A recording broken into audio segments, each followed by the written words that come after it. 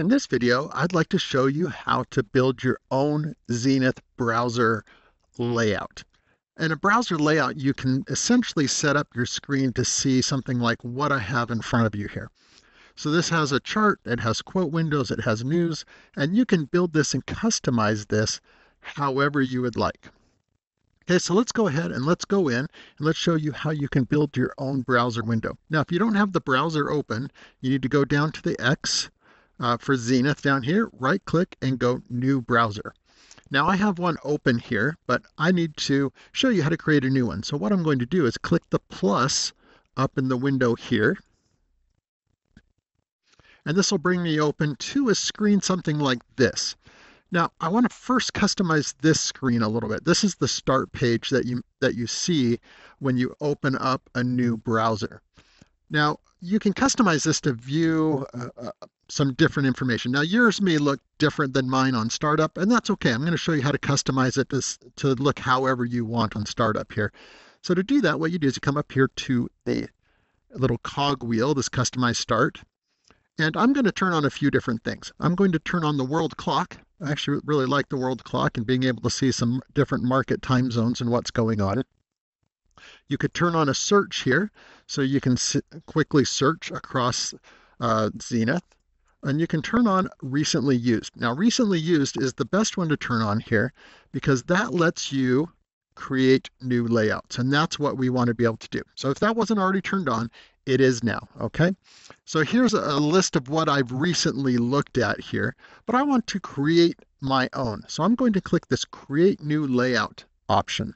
So if I choose that, it'll pop open this window and say, Create a layout. How do you want it to look?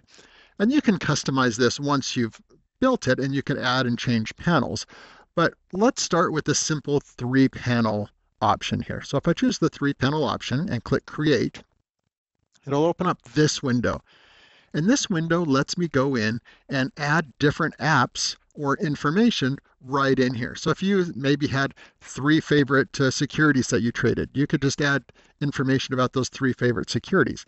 But what I want to do is I want to do a few different things. First, what I want to do is add a monitor. So if I choose monitor here, so monitor is a quick way to actually just monitor a list of symbols, essentially what it is. We'll come back to that in just a moment. Next, I want a news monitor. So I want to be able to see the news from my list. So if I check news, it'll open up a news monitor. Then finally, I want to see a chart. Okay, so what I'm doing is I'm tying in and adding my list, my news, and a chart. Okay, so if I come back over to my list here, so I could go through and I could type a list of symbols in here and save it.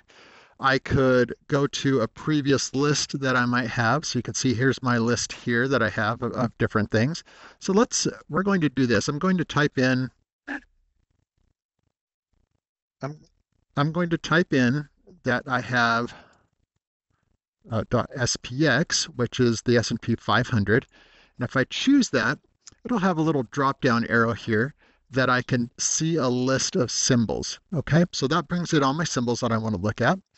Next, what I want to do is I want to broadcast this to my news and to my chart. So if I click on any of the symbols, I see an update. So if I click on this little chain here, I can go broadcast to, and then I can go to news. And then what will happen is if I click on one of these symbols, it'll bring me in the news for that symbol. And now I can go back here and click on link again and go to broadcast to and go to the chart as well. So now all 3 of those are linked. So if I go through and I click any of these, it will quickly just update and give me the most relevant information based off of the symbol that I'm looking at. And you can build this to look at any specific chart or whatever it is that you want. Okay, now that I've done this, I want to save this. Okay, so I'm going to go ahead and click Save As. And I'm going to name this. I'll just call this my market overview. Okay, and then I'll click Save. Now, a quick way to be able to get back to this is to actually bookmark it. So I can bookmark it. It's also saved over in my files, as you can see. My closest breaking news story here. So you can see, you can go to my files, which we'll cover in a different video, but I have my market overview thing page saved here. Now, what I want to do is bookmark this, because what happens if I bookmark it and click OK, it'll actually go up here just like a web browser.